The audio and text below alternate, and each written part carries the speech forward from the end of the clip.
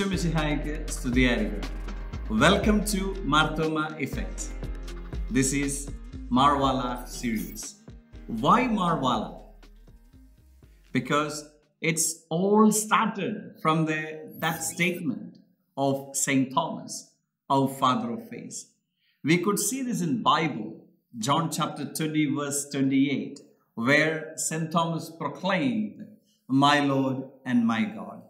In this Mar Walah series, I will be having young people of Australia with me, and they will be sharing their life experiences, especially their encounter experiences with Christ, and how they are living a daring life with Him, how they are leading their life as a Syro-Malabar Catholic in an Australian context. So today, with me, Miss Ann Katticaran, and she is the first full-time missionary, gap year missionary of Syro-Malabar Youth Movement Australia, and she is actually currently serving the Syro-Malabar Youth Movement as a National Assistant Coordinator as well. And she took a daring step, 1 year, totally dedicating for the youth ministry. So, Annie, I'm so happy to have you here in this Marthoma Effect Mar Walah series. And could you please share a bit more about yourself? We would love to know about yourself and your family. Please. Yeah. First of all, thank you so much for inviting me here and giving me this opportunity to share my story. So, a bit about myself, I guess. Yes, my name's Ann, but everyone calls me Annie K. So, about my family, I've got Appa and Amma, and I've got an older brother and a sister, and they're both married, and my sister has 2 kids as well. So I've got a niece and nephew, so they are my life. And yeah, that's a bit about my family, but more about me. I think I am, more than a young person in Australia with an Australian background. I'm proud to say I'm a daughter of Christ, and I love that about me as well. So yeah, that's a bit about me, I guess. When you moved to Australia? I was fairly young. I think I was 13 or 14 when I moved. So I've got a bit of, that's why I say Australian. So I grew up here, but I also grew up in India. So bit of both, best of both worlds, I'd say. So yeah. Okay, so pretty much, you are the zero generation of a Syro-Malabar Catholic. That's right. In Australia. So that's great. And I was actually telling the audience, you are the first full-time missionary, and you are dedicating the whole year for Christ, 2021. So why you took that daring step? Well, it's something that came out of nowhere, to be honest.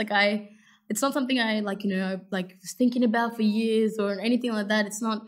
I didn't really have this, story or journey, trying to lead up to it or anything like that.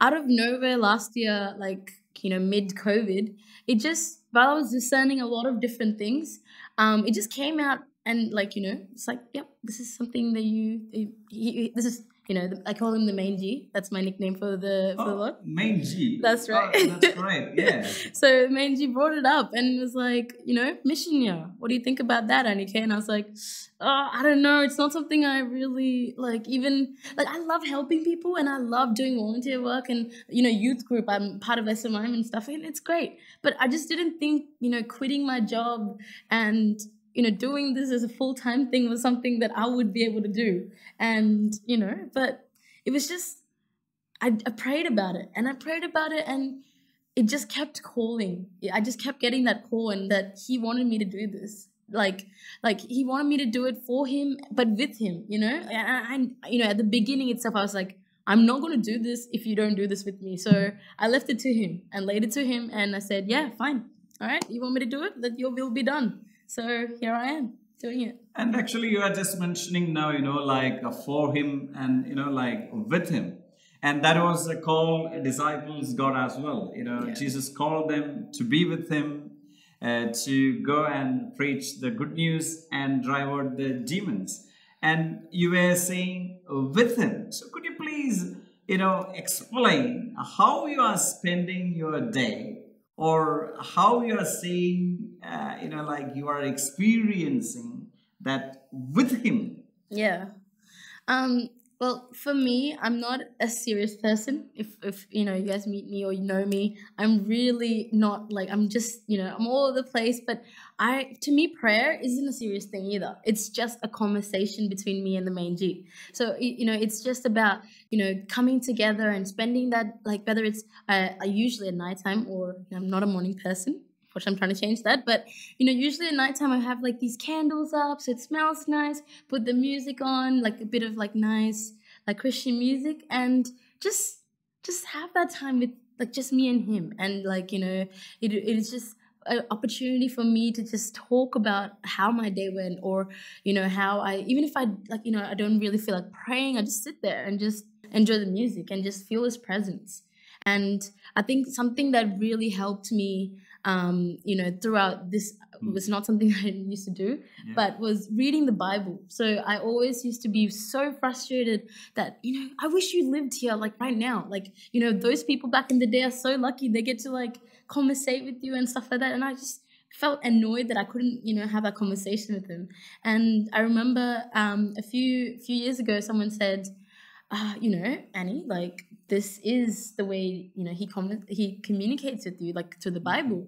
And I was like, whatever. I was like, I didn't believe it. And then one time when I was so frustrated, I was like, I was like challenging him, talk to me. And then, so I prayed about it, and I opened random page opening in the Bible, and it was amazing. It was exactly what that situation was calling for, exactly what I was praying, and exactly what he, like, now I know especially as well, that he wanted me to hear at that time. And from then I just slowly, I'm not, thinking there, but I'm slowly starting to read the Bible. And like, my favorite, I guess, way is the Eucharist. Like, I just love spending time with the Holy Eucharist, and Kurbana is my favorite. I just think it's just like peaceful, and just so, I just love it. So yeah.